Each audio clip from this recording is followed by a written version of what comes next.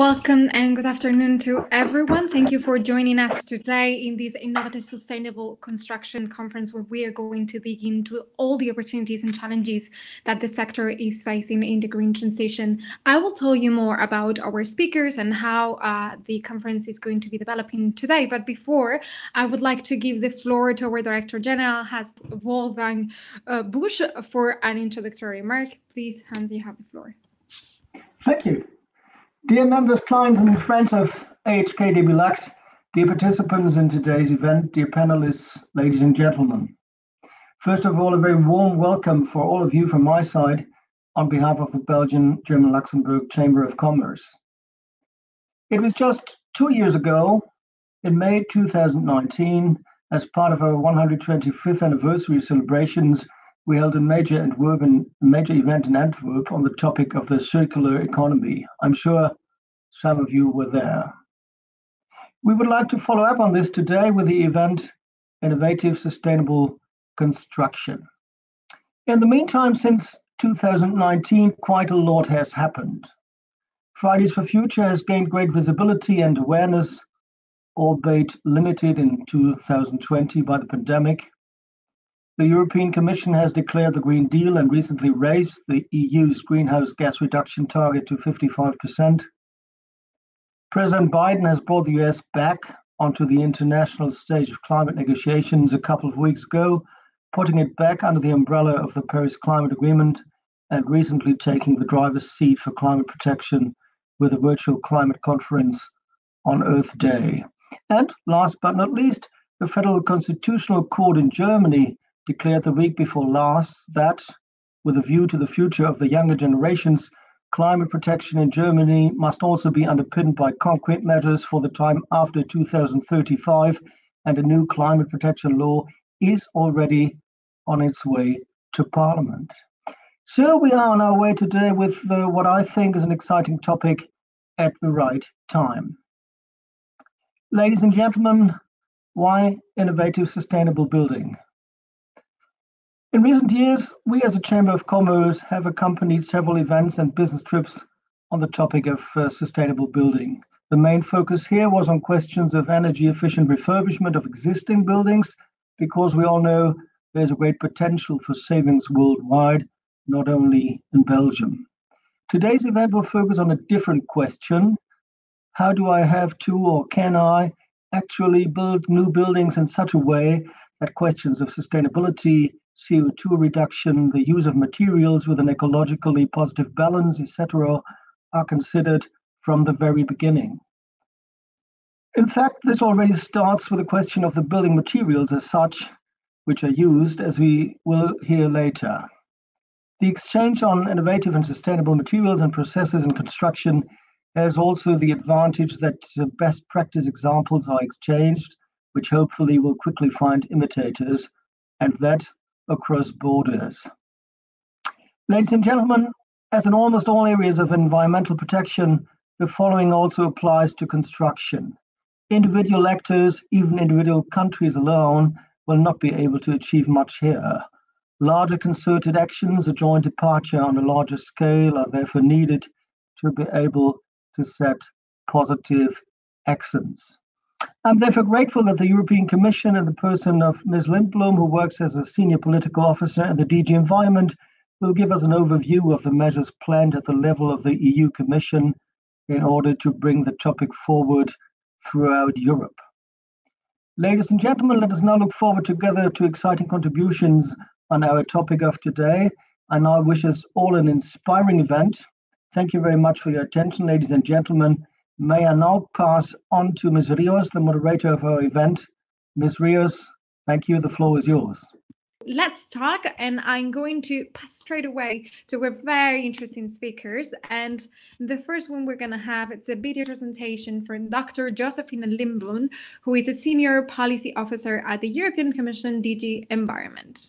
So hi, I'm here today to talk about Levels, which is a new European framework with core indicators to assess and report on sustainability performance of buildings.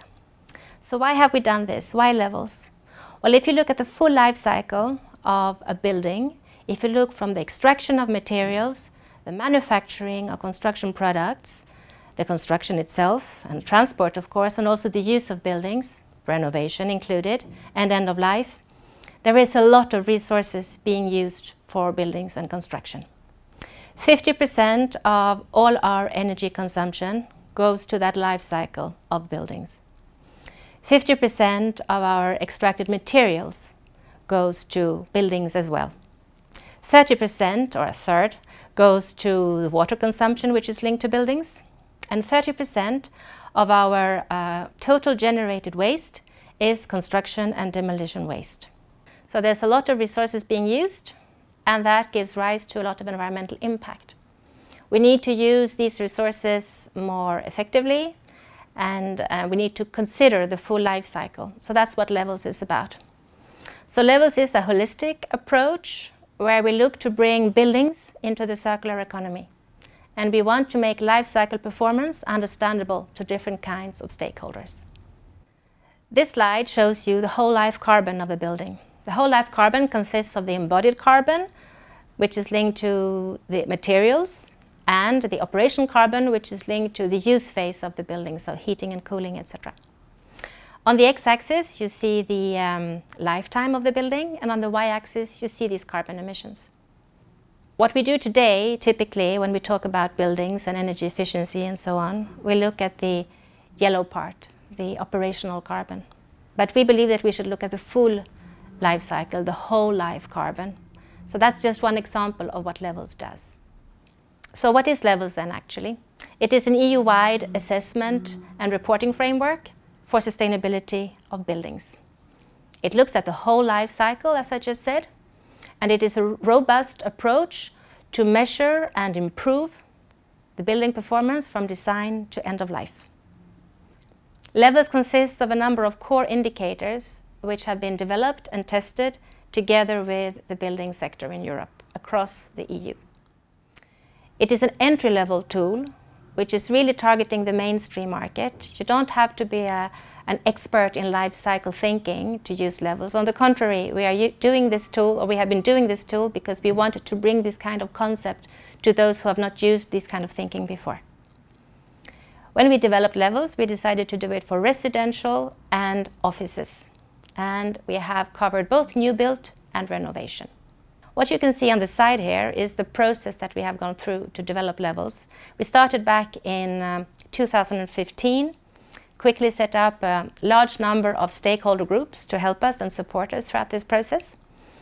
And then back in 2017, we had a beta version, which was then tested for 2 years by different kinds of building projects throughout Europe. Based on that response, the feedback that we got, we have now been able to finalize the final version of Levels and to publish it last year. And now we are working to develop different kinds of web-based tools to train, practice how to work with it, but also to actually use it on your building project. So here you see Levels. This is what it is. First, to start with looking at the 6 bright blue macro objectives. These are really the sort of the key points that we want to make. It starts with greenhouse gas emissions throughout the full life cycle, where we have a couple of indicators to target that. You can see the indicators to the right-hand side. Then we also have the material flows, which we want to be circular and resource efficient, and we have some indicators for that as well. Then we have water use, and there we have gone through the different resource uses, but we also have the area of health and comfort. We have resilience to climate change and the cost and the value and risk of buildings. In all these areas, or for all these macro objectives, we have indicators. I want to stress that you can use Levels at 3 different levels. The level 1 is at the conceptual stage, where you use the indicators in a qualitative way. In level 2, you use the same indicators but in a quantitative way. That is at the design and construction stage. And the 3rd level is when you're actually you're done with your building, you check what the actual performance is, and you can also use some of the indicators to monitor the performance afterwards as well.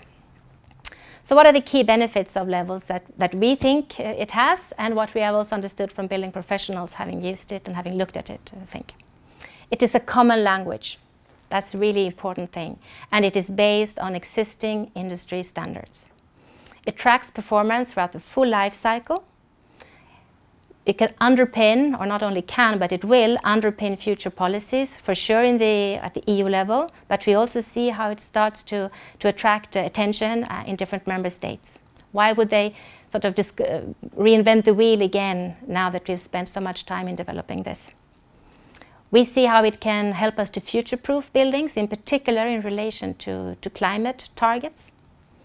It enhances dialogue, because if you need to think about the full life cycle, you need to have different building professionals communicating with each other, and Level supports you in that. It supports the development and skills and understanding of sustainability in your organization. It is, as I said before, for the mainstream market, which is quite new for such a tool. It should be a simple entry point and take the user from one step at a time, going through one level to the next level. And of course, we also have a number of big certification schemes active in Europe, which are now looking to align themselves with some of the main indicators of levels, because they think that is important to be aligned. So just saying that whether you are working in planning, in design, in finance, execution, or actually in policy making and decision making for public authorities, you can really feel confident about levels, because we've had all your kinds of different stakeholder groups involved when we developed and tested levels. What about the policy context? Well, you know about the EU Green Deal that was adopted by the end of 2019 of the new Commission, the existing Commission now. They set out their agenda for greening Europe. There have been a lot of communications and other initiatives coming out since then linked to the building sector. I've mentioned a few here, the Circular Economy Action Plan, the Renovation Wave, and the new European Bauhaus. These are all looking at life cycle thinking and circularity, and levels plays an important role there. So, as a key thing that I wanted to remember after this presentation is that levels indeed brings minimum number of indicators, but try to maximize the leverage of sustainability. So what's next for levels? Well, there's plenty of things, both in relation to policy, to research framework of the European Union, also in relation to what we're doing now, as I mentioned before, about developing web-based tools to use levels and to practice regarding these concepts.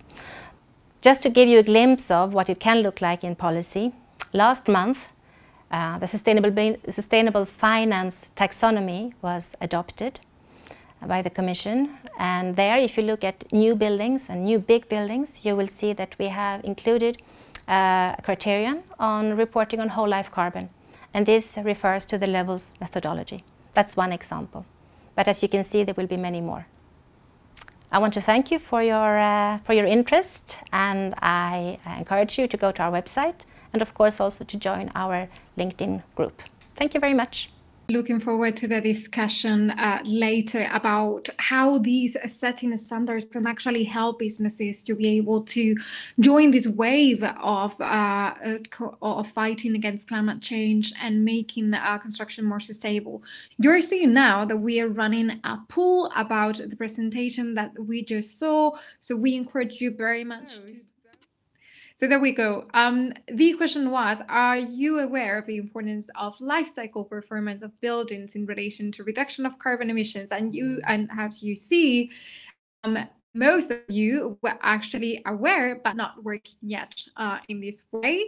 And then we have no, the actual importance of it is new to me, 21%. I'm really happy that 21% joined today this conference.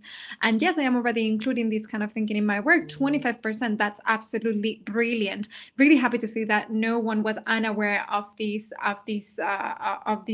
So thank you so much for participating and for being so active. And now I would like to move into the next presentation. For the next presentation, we're going to have Professor Olivier Vassart, who is the CEO of Steligence and ArcelorMittal label, and he's going to be talking about circular construction. Hello everyone, thank you to let me the opportunity today to exchange with you about circular construction. Our world is facing a really huge challenge. And when we look at our global CO2 footprint, we realize that the building where we live, the building where we work, the building where we do sports are representing 44% of the global CO2 emission. Today, general opinion is focusing a lot of attention on CO2 emitted by industry, on CO2 emitted by transportation, the trucks, the car you are driving. But we need also, if we want to sustain a way of life, to change drastically the way we build and we follow up our building infrastructure. We need to define new approach to sustain our way of life by doing buildings which are decreasing the amount of resources we are using to build them. Buildings which are decreasing the impact on the climate and are reducing the effect of the climate change. One way, if we think about steel buildings, is to really optimize the design, to really change the approach we have towards the material we use. And today it's entirely feasible to use high-strength steel to design and erect building. This will have a direct reduction on the amount of material which is used. As you can see on the slide, we can significantly reduce the amount of material which is used when we use higher strength steel. Another way is to put the right material at the right place. So to choose the proper material to do the construction, and also to choose the right steel to put at the right place. You see on the graph a comparison for an industrial building. So it's a type of building where the structure and the envelope, I would say, play a major role in the environmental cost. So when we use higher strength steel, we can directly see a big reduction in the carbon footprint, but also by choosing the right steel that you will put in the building, it can have a massive effect. Some weeks ago, ArcelorMittal has launched a new decarbonized steel on the market, which is sold under the umbrella brand X-Carb. So it's steels that are on the market that will allow you to drastically reduce the environmental footprint of the building. But that's not enough. We need, of course, to reduce the cost of our building today. But if we want to sustain for the next generation and not put the burden of our action on the new generation, we need to change our business model. We need to move from a linear economy where we produce the material, we erect the building, we use the building, and then we landfill the building. We need to change this paradigm and really entering into the circular economy. There are many ways to enter into circular economy. The first one is to think about the recycling of the material. Steel is one of the most recycled material on the planet. Why is it one of the most recycled material? First of all, because steel can be separated really easily from the other materials. Thanks to its magnetic properties, it's really easy to sort out steel. But that's not enough. To sort the waste does not mean recycling the waste. So since the 80s, the steel industry has created a value on the market for the scrap. So any piece of steel that you will bring back to the recycling park, your car, the waste of the construction, they have a market value and they become the raw material for the steel industry to produce new steel. So the market is totally organized technically, but also in terms of value chain. Is it enough? No, it's not enough. We need again to go one step further and start to think about our construction material as a material bank.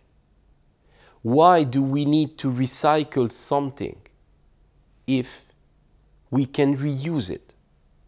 And when we think about steel, it can be done easily. So first step, when you think about your building, you need to think about them in a way that you can easily refurbish building. Today, most of the building that we destroy, we don't destroy them because they have structural issue. We destroy them because it's not economically viable to refurbish them. So when you design your building, you need to design them by decomposing the function. You need to have the structure which is decomposed from the envelope, which is decomposed from the internal partition. Like that, you can easily renovate, you can easily rearrange the internal shape of your building. So here it's an example of a quite massive building which has been rebuilt using the element of the previous one. So it's the Court of Justice of European Commission in Luxembourg, where Dominique Perrault has reused the structural member to build the new building. So as you see on the picture, the steel part of the building has been dismantled. The concrete part has unfortunately been crushed. The rebars have been recycled into steel, and the aggregates have been landfilled for this project, but it is today possible sometime in some region to reuse the aggregates. And then the steel element have been refurbished, and as you can see, the elements have not been reused exactly in the same architecture. They have been adapted and put in shape to fit the new architecture. On the drawings, we see in the middle a connection, which was a connection of the previous building, which is not a connection in the new building. So reuse, it does not mean one-to-one architecture. You can also adapt the architecture of the new building with the reused elements. So you see now the lobby of the building after reconstruction. It has nothing to deal, and it's totally different from the previous building. So to foster this and to, I would say, really use the potential of reuse, we need to think about the prefabrication. So prefabrication allows us to have also less people on the job site. We saw last year, and unfortunately it continues this year, that COVID crisis highlighted a lot of issues for the construction sector. And today it's far less easy to have hundreds of people on a job site. So if we rely on prefabrication of the element, we will have far less people that are on the job site and far less people needed to assemble the element. But also, what is an advantage of this prefabrication is the faster installation. Of course, buildings are growing faster, but also buildings are demountable. So here is a picture of a usual connection made with steel element. It is bolted. It means what has been bolted and assembled can be debolted and disassembled. It means that it really is the potential to reuse the different elements into a new building. So if you need to remember something from this discussion, is first of all, optimize your building. So use advanced material that will allow to decrease the amount of resources we will use. Do and design your building in the most flexible way as possible to make them adaptable, transformable.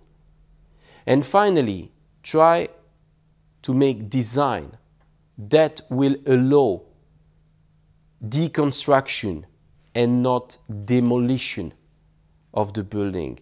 This will help the future generation to reuse the element that you will put today in the building. Thank you for your attention. Now I would like to give the floor to my next speaker today, who is going to be Anton Maertens, who is a business developer at BC Materials, and he's going to be talking about future building. Hello everyone, we're very excited to talk to you today about the future of building. Because as we all know, the building sector is a very important sector, creating a lot of jobs and a lot of economic value. But it also has a shadow side, being responsible for a third of air pollution, 30 up to 40% of CO2 emissions, and 30% of global waste. And as we all know, all of those indicators will have to go down in the future. But part of the solution lies in that waste, because every day millions of tons of earth are excavated in Europe. We, with BC Materials, we have the gift to turn that waste into compressed earth blocks, into building materials. And they're actually very good building materials because they produce 90% less CO2 than fire bricks. They're perfectly circular, zero waste, zero air pollution, and 4 times better acoustics, as we've proven with this very interesting project in Edegem. It's a bioclass where children can learn about nature and environment, and they're actually in a very safe and nice and healthy environment at the same time. This technique of turning raw earth into compressed earth blocks, we actually learned it in Burundi, where we were forced to work with local materials because it was very expensive to import other materials. But we were so glad to learn from local builders, entrepreneurs, and other people to actually work with local materials that are very low carbon, that are very healthy, and are nice to work with. And we were so happy when we came back that we really wanted to integrate this into Belgium and to Europe. And that's why we, with BC Architects, integrated already a lot of raw earth in our projects. But we also wanted to nudge the market even more. That's also why we wanted to create a spin-off BC Materials that is transforming excavated earth of Brussels into building materials. Because we see that there is so much potential, so much earth being excavated every year, that we really wanted to push the market to think a bit more about the materials that it has on the spot, instead of importing all kinds of materials that are very expensive and that are also a lot of more CO2 intense. In Brussels alone, 2 million tons is excavated every year. In Belgium it's 37 million tons, and in Germany it's even a lot more. Most of that earth is never used in the construction process. It's usually used to fund roads, to be delved into mines, to be put into mountains. It's a very non-circular, non-efficient way of working. In our process, we can actually dig into what is happening at the construction site by using the earth that is excavated on the spot, or intervening in the transport and making a stock at our own production site with the earth that is excavated. And that way we can cut the emissions, the CO2 emissions of the transport, and we can produce in a CO2 neutral way, building a stock for all people, all construction companies who are building in Brussels or close by. In that way you can replace a lot of traditional materials on the market. For a briquette, which can be compared to a brick, 11%; for the Brusselaire, a finishing for the walls, up to 3%, and for the castard, who knows what it could be, because the castard can be used for floors, walls, design pieces, furniture, whatever you can imagine. The Brusselaire grey, for example, is a very nice finish of your wall, can be very modern. You have also the Brusselaire red, which is used in this case in a town hall in Kuckelberg, which has a very nice feeling, a very warm feeling. And you also have this very peculiar project called U-Square, where we transformed the old police barracks into classrooms for students and teachers. And we wanted to do something extra in acoustics. So on the ground floor, you first have a classic clay plaster, and then on the top floor, you have a much more rough acoustic plaster mixed with cork and hennep, which are all bio-based materials that can be reused, that can be reintegrated into nature again, and they have an even more better acoustic effect. Clay plasters are actually a fantastic product because they practically have no global warming potential. 70 times less than gypsum plaster, 100 times less than cement plaster. It's a fantastic product, and it's proven by the LEM conference, who has made a very accurate analysis about all the impacts the production and application of a construction material actually has. Clay plasters are so great, they actually improve air quality, they improve acoustics, they regulate the humidity, and they mitigate the temperature. So in summer you'll feel a bit fresher, and in winter you'll feel a bit warmer. It's a fantastic product, but it's also stylish. It's not only sustainable, but it's also nice and modern to have in your current environment. We think it's really important that those who decide what kind of materials are used in buildings think about the people who will actually live in those buildings, who will work in the building, who will grow up in those buildings. The healthier the products you use, the better for everyone inside the building that it will be in the future. If you look at this castard grey, for example, it's with a ram dirt floor, it's 100% circular, CO2 neutral because you don't have to burn anything, and it's complementary with floor heating. Not only helping this generation, but also helping the future generations. The castard can also be used for very big structural projects, such as the wall, Negenoord, which is a watchtower that we built together with other architect group, that can be used as a place to get the perspective on a nature domain, and that was used and built with excavated earth from really close by. But there's also the briquette, and we have to admit there is a small problem with the briquette. He is too expensive. Our plan is actually to sell to circular champions, people who have committed to buying something that is a bit more expensive because it's an ecologically made product. But we also want to broaden the market and make it even more common by doing bigger projects so we can cut the price and make it possible to sell a lot more people. In a future scenario, we can even imagine that the briquette can be cheaper than a lot of traditional materials. Because as we all know, at some point CO2 will be taxed heavily, even more heavily than it already is today, because we want to avoid as much CO2 emissions to not burn the planet. And our material is practically CO2 neutral, and it can be used in a very, very, very wide array of applications. And the more that we produce of it, the cheaper it will become in the future. One of those projects that could be used as a real locomotive for reducing the price could be the subway tree in Brussels.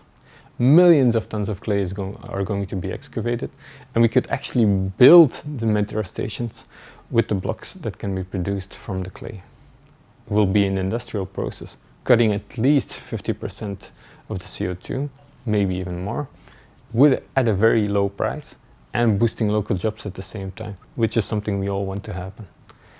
That's really the essence of the Green Deal, that we can make a circular Europe, a CO2 neutral Europe, by rethinking how we build, by replanning how we build, which kind of materials that we apply, and that there is a lot of assets here in our country, here in our continent, that we just have to reuse and rethink And there's already so many techniques and insights that we can apply in the building of today. We were very honored to be selected by the ARD to serve as an example of the Green Deal. And our team is super eager to grow and to make sustainable earth materials as a common element in everyday building. You have both a young and experienced team because we are architects. We've already built with our earth. We know what it's like to live in a place like that. We know what it's like to apply it. We know what it's like to sell it. We know what it's like to develop it. We have a lot of talent in our group, and we think it's not only important to have an economically profitable model, which we can really sustain, but also something that has a real impact on people, in health, in communities, in a lot of what we think is important for future generations. That's why we want to thank you for taking the time to listen to us, and we hope to see you again in the future. For the last speaker, I want to welcome Dr. Cédric de Fresne. He's a commercial director for Benelux at BASF. Please, I'm going to give you the floor. Welcome from my side. I'm actually very happy to talk about sustainability.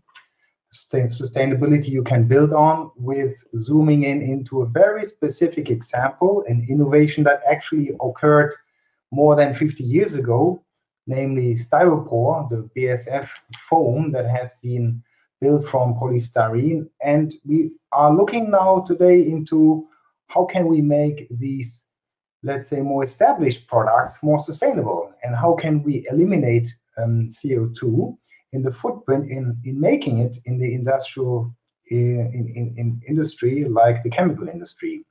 So the product that I'm going to present today on behalf of the division producing and selling it is Neopor Biomass Balance. This is the low carbon expandable polystyrene foam that you use in construction applications. Let me see, I can navigate the slide. So as a recap, why are we talking about CO2 emissions? Well, you all know that we had records over records in emissions. And to give a number, we're talking not about million tons, we're actually talking about global emissions of 37 billion tons in 2018. If you look at the last 5 years, we had the warmest 5-year period, so we already see the consequences. So there's enough alarming signs to say, well, we have to act, we have to do something, and we have to reduce CO2 emissions in all sectors. And in the end, saving CO2 means, of course, saving us. Well, let's start. Let's start with Neopor, biomass balance, and let me introduce you this gray material that you have seen now as a background. Maybe why is it gray? Because it has also some graphite, which increases further the insulation power. Let me just rewind a second. So I want to not focus today on the technical capabilities of the Neopor product. They are listed on the left side. It has a lot of known characteristics like thermal insulation power, acoustic insulation power. It's very durable, flexible, versatile, easy to transport, easy to install, and also it can be recycled. But what is really the novelty here is that we can produce the very same product and save huge amounts of CO2 in the production process, or basically using a different raw material. And that's what I want to get across today as a core message.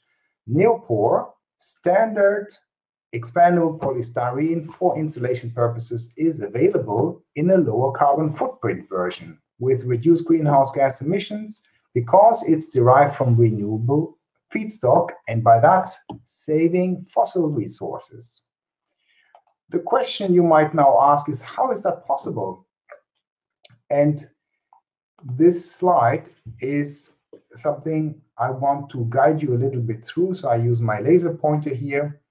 Now, the first thing is you have to understand the production process of making expandable polystyrene. It uses classically fossil feedstock, namely natural gas or naphtha, and within the chemical industry, within the BASF production Verbund, like in Ludwigshafen in Germany, for example, or in Antwerp in Belgium, we are using a process called a cracker, for instance, or syngas plant, where we then build molecules which are the basis of the product, which is Neopor.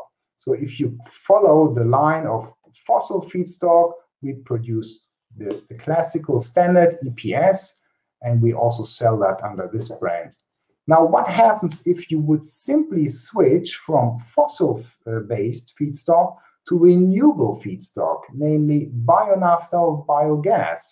Well, you can theoretically allocate every input amount via a certification allocation methodology to the end product. And that's what we do. So we produce basically the same material. We use certain amounts of renewable feedstock and fully allocate it with a certificate to the product. This is, of course, possible via external certification schemes, and very well known for the green electricity, for example, where you, of course, cannot count the electrons and see which are green or which are not green or gray. So this is a very widely used scheme, fully accredited, and basically the power of this biomass balance approach is that the performance of the materials is absolutely the same. But because we use different feedstock, we can then guarantee lower emissions. And this is what we then commercialize as the low carbon EPS. I hope this was understandable. I would like to summarize in benefits and advantages what we're talking about. So again, Neopor is a very well-established product. Why would you change? Well, it has already a lot of positive attributes like efficiency in insulation, lifetime durability, it's easy to install, trusted quality, is very resource efficient, and of course it has a great ratio between cost and technical performance.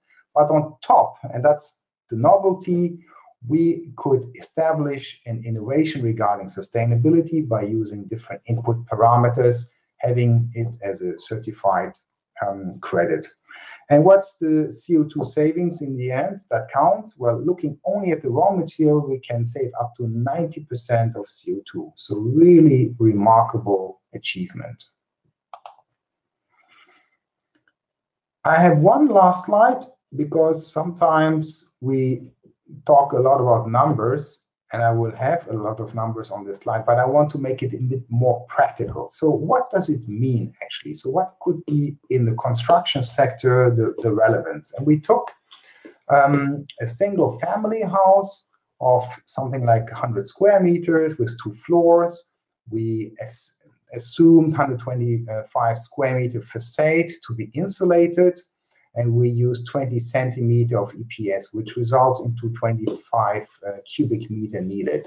And using a life cycle analysis, an LCA approach, we could calculate that you save from the 1,200 kilogram equivalents, you could save 800 kilograms. So cradle to gate, we talk about 66% CO2 savings, which is, if you look at the heating that you require, well, it's basically 3 years of heating in a passive house that you save. So quite significant, I would say.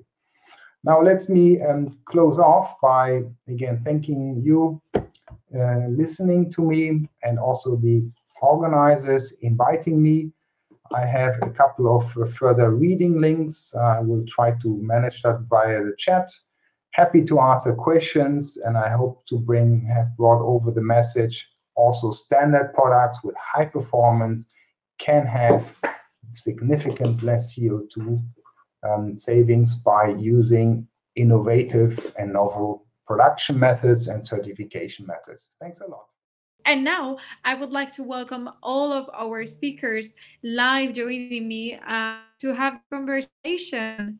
Thank you so much for joining us today and for being part of the conversation. Thank you so much for your very interesting presentations that fed this debate. I'm going to start with the questions that we got from the audience, but I have a lot of more because I'm a journalist and I always have something to ask, so no worries about that. But I very much would like to hear from our participants. So please, if you have any questions, just let us there.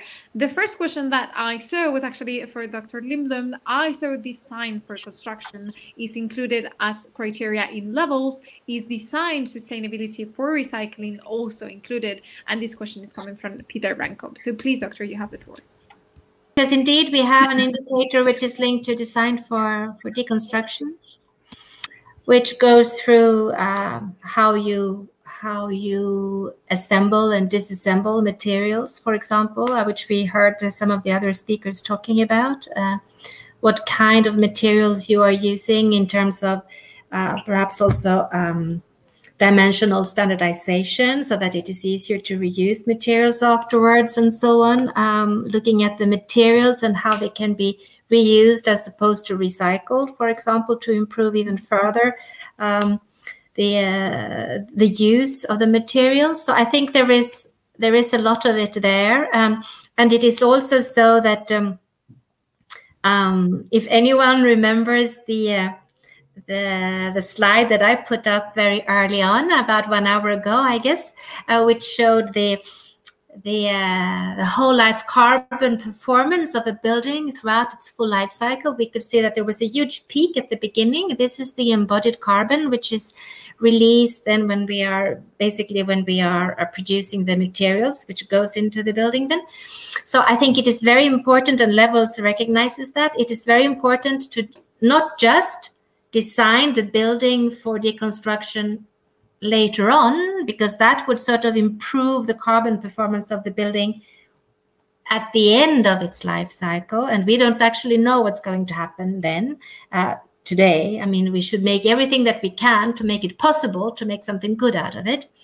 But what is very important to improve the embodied carbon performance already from the beginning with the building that we're producing today is to use as much as possible the design for how we can use, how can I say, we should use as much as possible recycled material today, because that is what has an impact today and not in 50, 60 years. And we need to use low carbon materials for that, which in many instances is indeed recycled material. Now, it might be in certain instances, depending on where we are, etc., that it is actually not the lowest carbon option, may not be recycled material. It may be something else, but we need to always take that into account, I would say. It might also be that it is preferable to source the material locally as opposed to have something recycled from far away. So you need to see that balance. But I think that is the sort of we need to think both about what are we doing with this building now as opposed to carbon performance, and what is the potential for the building at the end of its life cycle and the potential of that material. So I don't know if that sort of answers the question, but Levels takes all that into account. I hope so, and otherwise I hope that we hear from our participants. But I think the whole discussion today, it's going around this issue of having everything into account when you're designing the building, from the materials that you choose. And here again, it has to be part of the circular economy that you're trying to apply to this context. So indeed, it's very important to take all of that into consideration. And I found that it was fascinating because it's something that happens in any industry, right? It's not only in construction, it's anywhere. I have another question. This one is for Professor Vassart. What is the biggest challenge to reduce the large role that steel industry plays regarding global CO2 emissions? And this is coming from Benjamin Van Dam.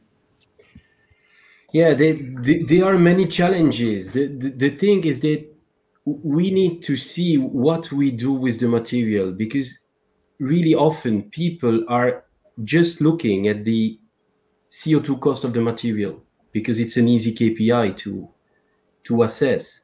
But then we need to see what will be done with this material, how this material will be used, what is the amount you need in the building compared to alternatives. So I said by Professor Lindblom, what matter is for me the carbon footprint of the building.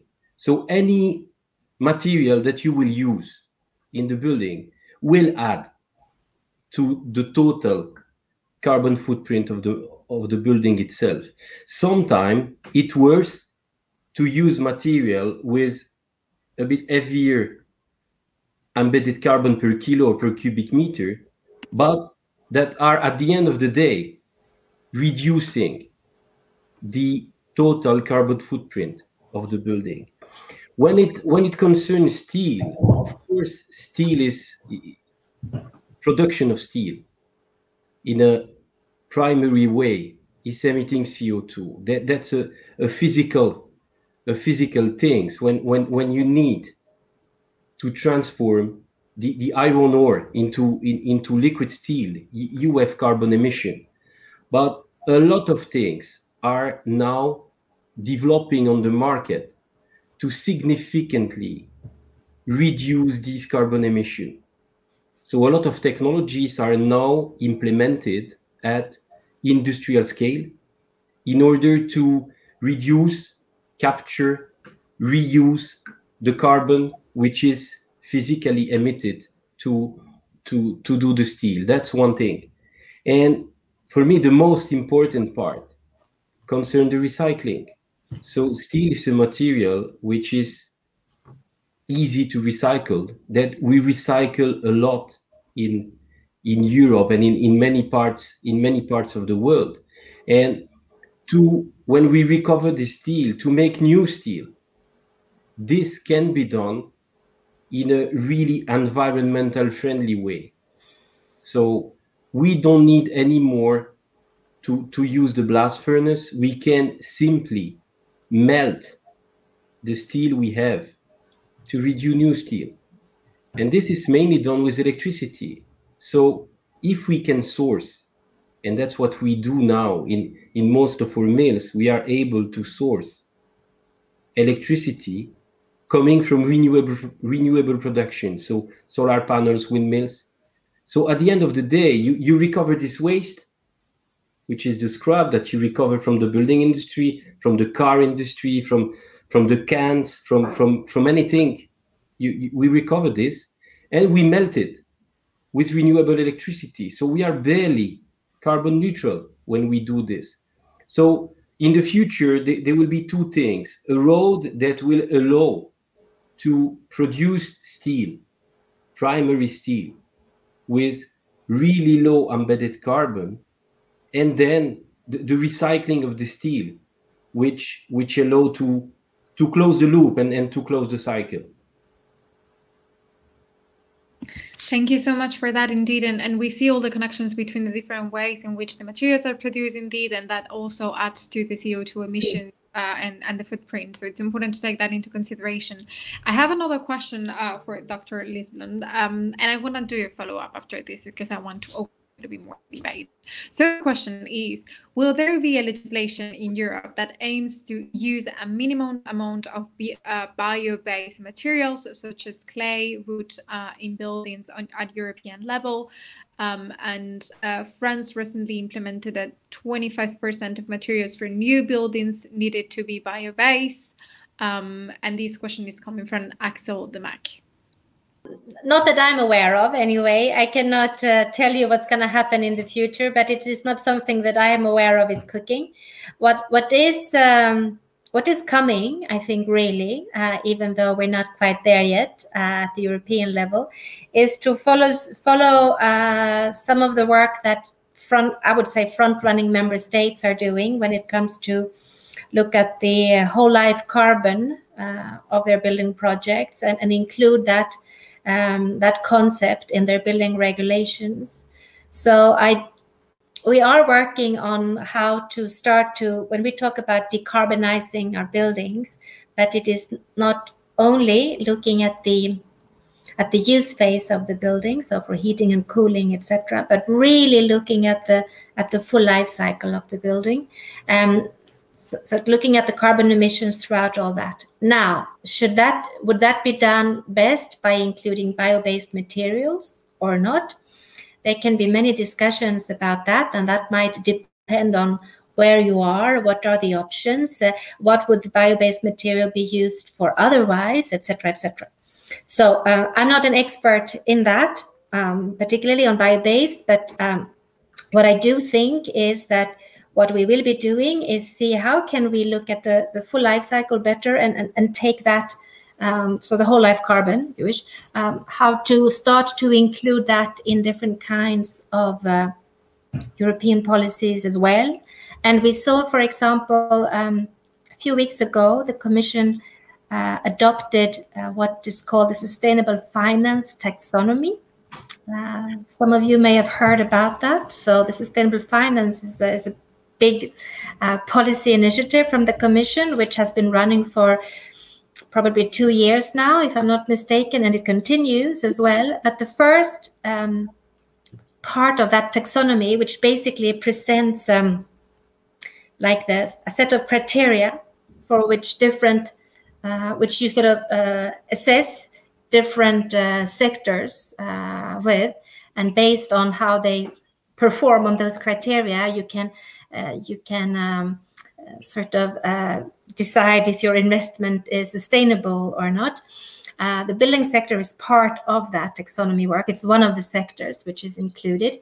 And when it comes to new large buildings, we have just now included a criterion for this whole life carbon, right? And actually, the methodology that is being referred to is the levels one, which in turn is based on existing standards, but the level sets out the scope a bit and so on. So there you can see a first way of how we are starting to include this kind of thinking in policy. So it's not setting requirements for bio-based materials, but it is setting requirements for looking at whole life carbon as such. And I think we will see this going on in different our other policy initiatives as well. Thank you for that. Now, the question that I would like to ask is that, you've mentioned, you have actually explained levels and how it works and why that it can set standards in terms of sustainability. We have seen a lot of legislation coming in the pipeline, proposals such as the new Bauhaus. We have a lot of work when it comes to making construction more sustainable, and a lot of proposals coming at European level.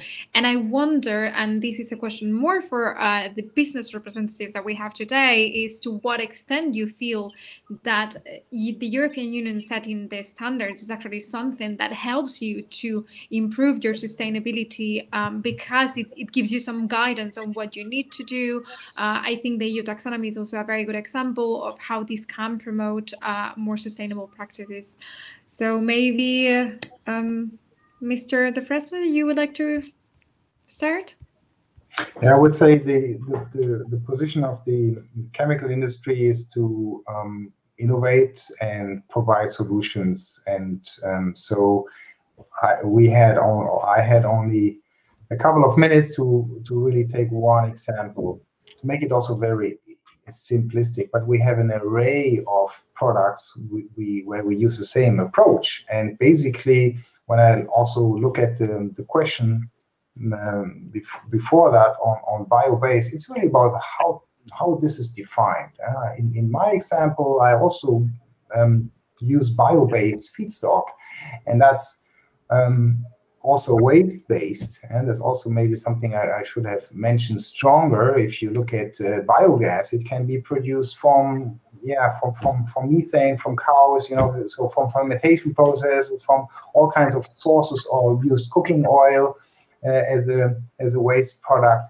So I would like to really to stimulate that we need to be more open and not to strictly define categories. What is bio-based? Is it only, like in the example of the question, clay, wood, which would need to be assessed in terms of where is it grown, how far does it travel, Is it against food? You know, the complex topics we have today, and a lot of people remember the biodiesel industry that was built 20 years ago, and now we are, let's say, at the climax and revisiting this approach, because in the end, the greenhouse gas effect is very little, just a few %.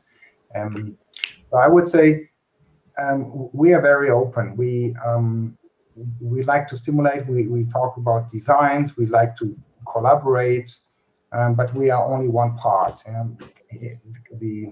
As a chemical industry. Thank you so much for that. I would like to hear maybe from Mr. Maertens about these. How do you see, whether you feel that having European standards, having European legislation push business to try to be more sustainable, this is something that helps you in the way that you build your business? Yeah, it's a really important issue, because I think the Green Deal in general has really put the direction very clearly for a lot of entrepreneurs. But I think at the construction level and also at the level of levels, the guidelines are not so clear yet, are not so strict yet. There's not a legal obligation. It's more like instructions or suggestions. And in that sense, we're very curious to what is going to be announced next week. And also the construction product regulation, what is going to happen. I think there is mention of having an obligation of an LCA for every building product. An LCA is a life cycle analysis.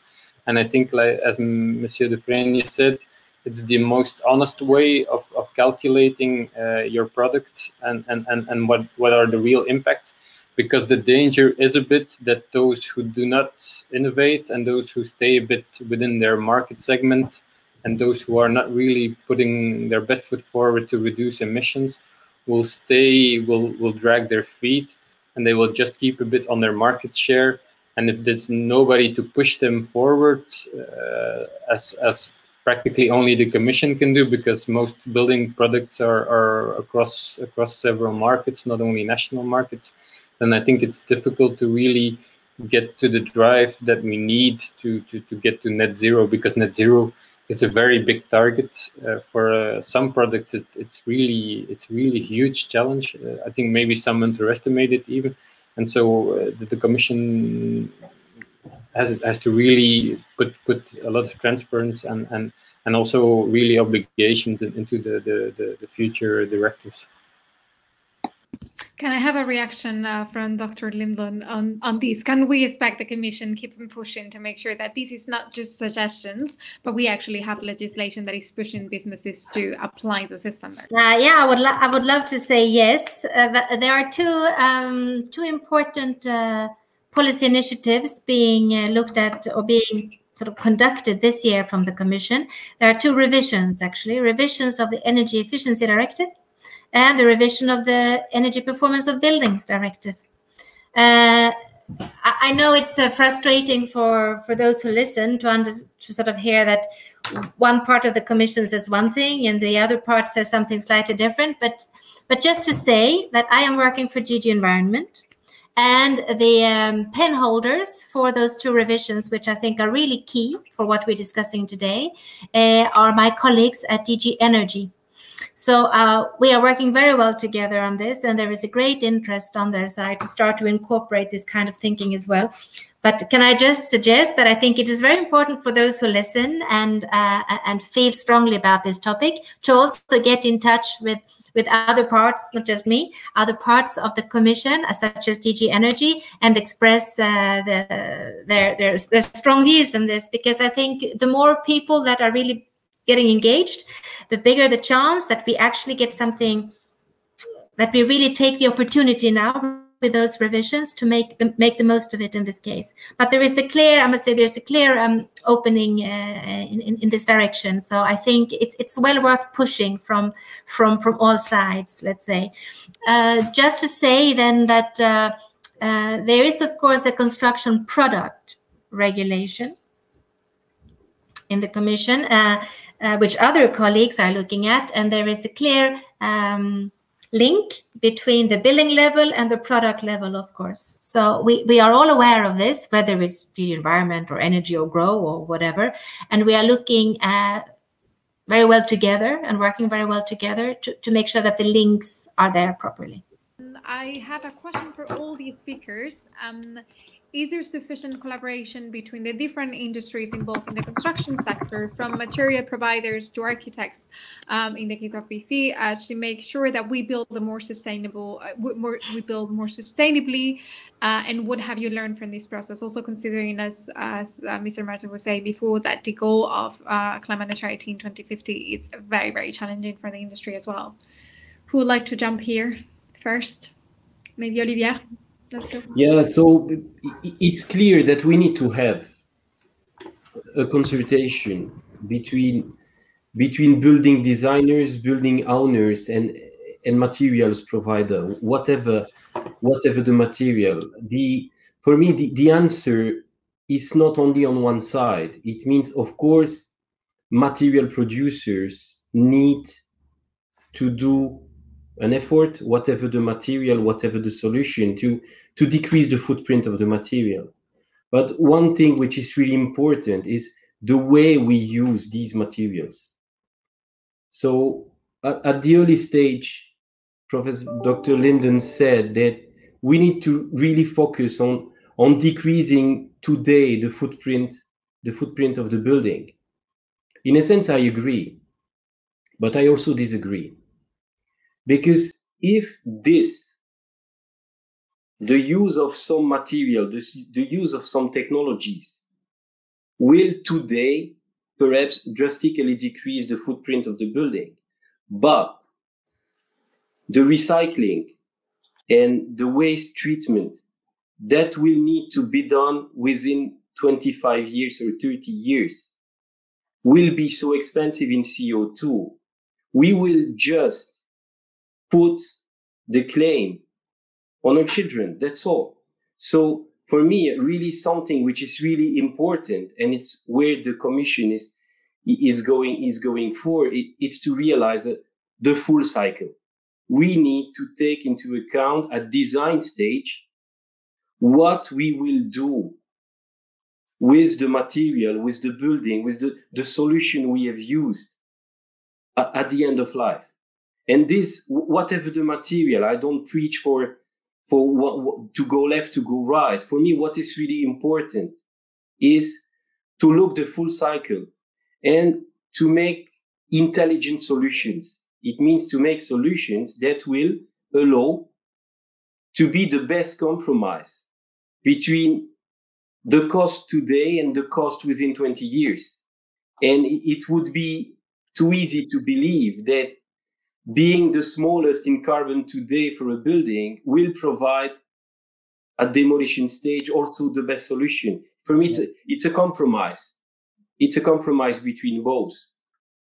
And when we go back to biosource, so Mr. Maertens showed really well the intelligence of the biosourced material.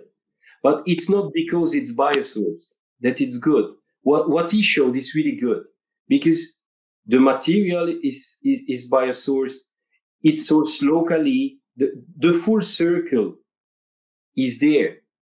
But sometimes biosourced and biosourced insulation are sometimes worse for the environment than other products which are not biosourced. So we need to analyze always the full picture when we do something. Sorry, Mr. Dufresne, I interrupted you. No, I was just saying this is really a great idea. And I really, what came into my mind is maybe that's a radical idea, that we need an extended producer responsibility at a time. That we build a building, and then the ownership is, of course, transferred to the owner. But like many other areas, it's already established where waste is actually taken. There's a collection system, there are responsibilities, there are taxes or incentive systems. So I could imagine there would be, for certain types of of buildings, there would be some kind of a responsibility to take it back. And then what we need is full transparency on the materials.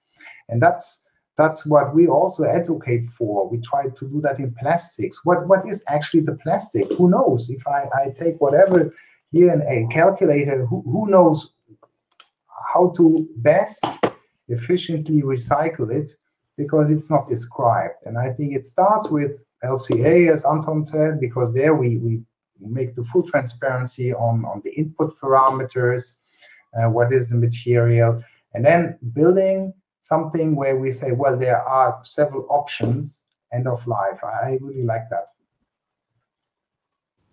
Thank you so much for that. And I really enjoyed that you were talking to each other, because it's definitely what we want to achieve in this conference, to have an exchange between the industry. I would like to have the reaction from Mr. Maertens as well about this question of trying to improve the collaboration between different stakeholders to achieve a more sustainable construction sector, because I know that that's a lot of what you do.